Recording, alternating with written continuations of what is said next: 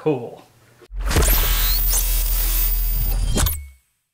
Super quick one today. I got a toy.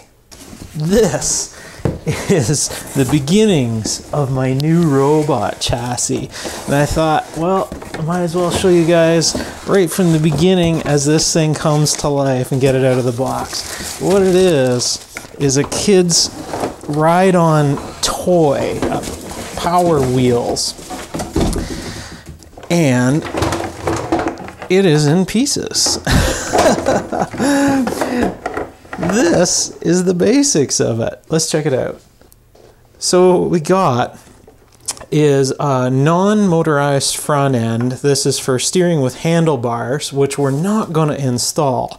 But the chassis affords us a 6-volt battery in this case, and what it looks like, lots of room for Raspberry Pis and Arduinos to live and control the steering, which we'll have to 3D print some stuff, and the back end here, the drive motors.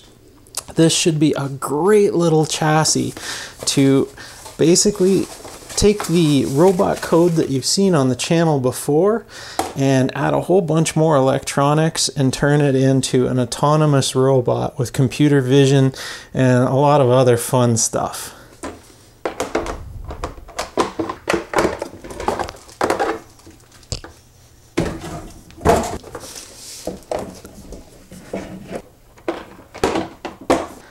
This is what we're going to end up with, basically. Lots of room to hide some electronics in under the seat, which we may switch out for a different 3D printed model.